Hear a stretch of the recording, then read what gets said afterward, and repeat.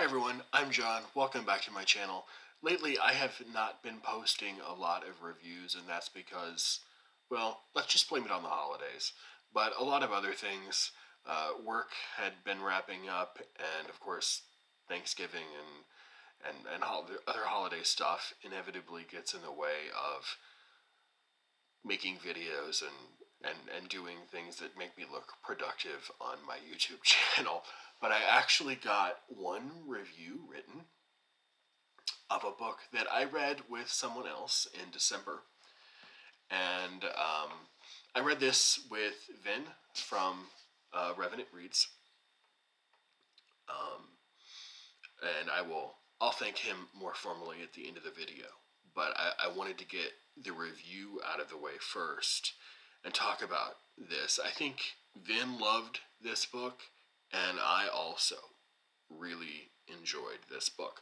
Our conversation was a little bit slowed down by the fact that, like I said, holiday stuff. But the conversation that we had was really enriching. Wonderful to have someone to bounce ideas off of. And I wanted to write about it while it was relatively fresh in my memory. So this is it. It's called Bloodlands, Europe Between Hitler and Stalin by Timothy Snyder, the international bestseller. And Bloodlands, by the way, the Bloodlands of the title, is the land roughly between Berlin and Moscow, bordered by the Baltic Sea to the north and the Black Sea to the south, including large parts of eastern Poland, Ukraine, Belarus, and the Baltic states, where most of the horrific mass atrocities occurred in surrounding and shortly after World War II. This expanse is what he calls the Bloodlands. So according to one estimate, the monomaniacal regimes of Adolf Hitler and Stalin were responsible for the deaths of 14 million people, the vast majority of whom were civilians, between the years of 1933 and 1945 in these geographic regions. Timothy Snyder is the Richard C. Levin Professor of History at Yale University, and this is his best-selling attempt to account and reckon with, in all senses of those two words, the lives that were lost.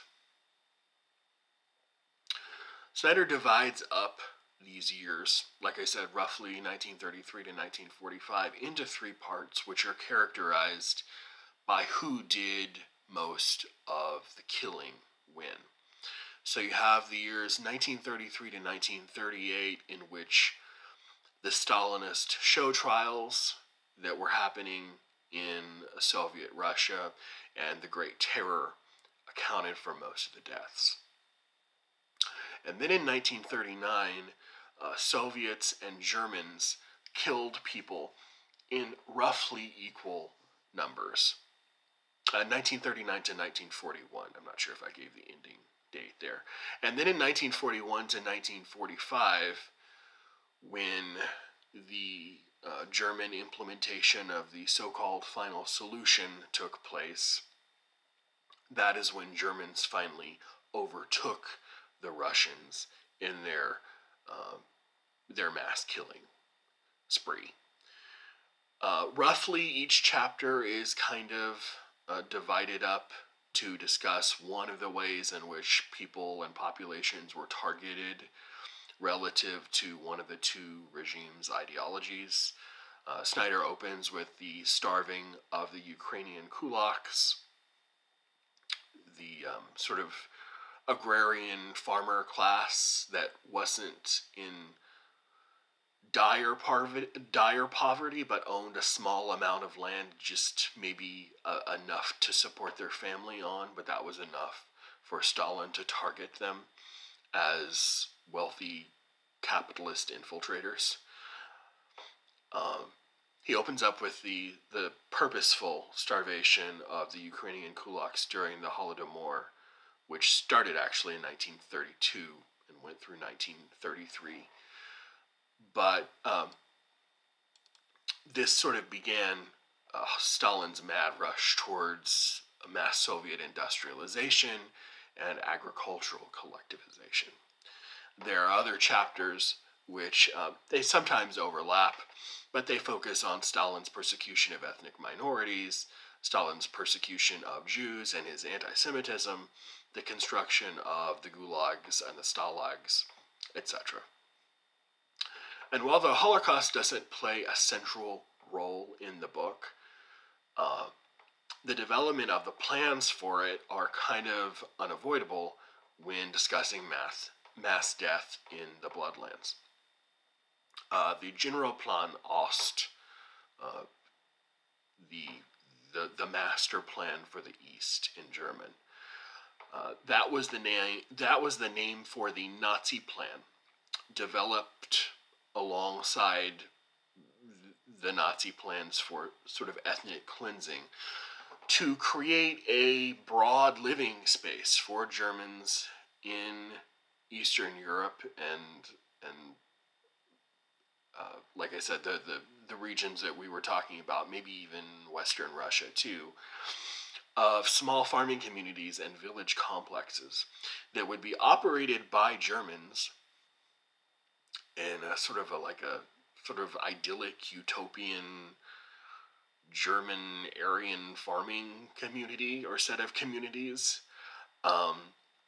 Hitler had this idea called Lebensraum, or living space or living room for Germans, to sort of, he thought that he would just people all of Europe with Germany once he had gotten rid of everyone else. And to accomplish their goals, the Nazis actually had documents where they outlined their plans to kill portions of entire countries and ethnicities of people. And it's really, really just blood-curdling to see on a piece of paper. As if what he and Stalin did weren't horrible enough. They had plans to casually kill, in this sort of seeking out this plan to create this series of farming communities and create this living space for Germans, to kill or remove 70 to 80 million Russians. And that's just Russians, but also 50% each of Estonians, Latvians, and Czechs, and between 75 and 85% each of Belarusians, Poles, and Lithuanians. These were plans that they made significant progress toward, but of course ultimately did not achieve before the war was ended. But even if many of these people had been able to survive, just the sheer logistics of shuffling around 100, 200 million people all over Europe must have been just mind-boggling to do. But that was Hitler's plan. And again, I'm not trying to say he was planning on moving everyone at the beginning. It was clear that from the outset that he wanted to kill many, many people, but he also wanted to relocate many of them. And as you'll see in a second, when that failed, he just started killing them en masse instead. In synthesizing a mass of older information about both Nazi and Soviet killing, Timothy Snyder comes close to producing a pretty definitive account of mass civilian death at this time and place. And throughout the book, he also dispels really prevalent mistakes and misconceptions, like the association of mass killings with Nazi concentration camps, particularly Auschwitz. or that Stalin killed far more people than Hitler did by sending them off to the gulags. While discussing various kinds of state-sponsored mass murder, he inevitably must discuss the evolution of the final solution, which, at least at its beginning, was never intended to be a systematic killing of all of Europe's Jewish population. That was not the way it started, at least. As late as 1940, the Nazi plan for the Jews was to relocate them to Palestine, oddly enough, and then also the French colony, what was then the French colony of Madagascar. It was only when this proved increasingly untenable for a number of reasons, including a naval blockade, and because of Hitler's unexpected difficulties in invading the Soviet Union during Operation Barbarossa the following year, that the final solution, as we think of it today, began to take shape. His plans to relocate people just fell apart because he had to allocate resources to other places. And he had people telling him that just killing these people would be so much easier than relocating them. The vast majority of those sent to the gulags, about 90% actually, survived. Stalin initiated the most death, not in Siberian gulags, but in the Ukraine, where he starved millions of Ukrainian kulaks, like I mentioned earlier, to a point where it was not uncommon to see parents kill their sickest child so they could have meat to survive a grueling winter. And while over 1 million prisoners died at the hands of Nazis, 10 million more died in other ways, mostly by being shot or gassed in mobile, they called killing units, or by being purposefully starved to death. By the time most Jews had died in Auschwitz, gas chambers from 1943 onward, 10 times as many people had died in other ways. It should go without saying that this doesn't make for uplifting reading, especially during the holiday season. The aforementioned cannibalism of children and other family members just scratches the surface of the horrors that this book discusses. But it nevertheless taught me a lot about history that I probably should have learned about a long time ago, including how the Molotov-Ribbentrop line, the line that sort of split up Poland into an eastern and western Poland and gave the Nazi regime control of the eastern half and and Stalin control of the Nazis control of the western half and Stalin control of the eastern half. How Operation Barbarossa was the code name for the 1941 German invasion of Russia. How did I get by with not knowing that? And how the failures of Operation Barbarossa changed the shape, like I said earlier, of Hitler's plans for Jews and other undesirables.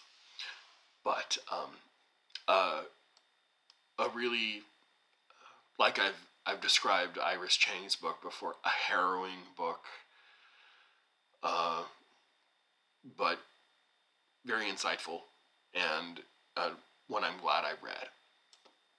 Like I said, I wanted to more formally thank Vin at the end of my video. He read this with me the last half of December, which is not the easiest time to engage in reading a book with someone else, and he had a lot of patience with me while he read it. And I just wanted to thank him for all the wonderful, kind, and thoughtful comments that he left on Voxer that helped me sort of navigate my way through a book and shed a lot of light on the stuff I was reading. So thanks, Sven, if you're watching this. I appreciate it. And I will be back soon with another video. Maybe some more book reviews, which I should really get on, by the way. Have a lot of catching up to do. I will see you anon. Bye.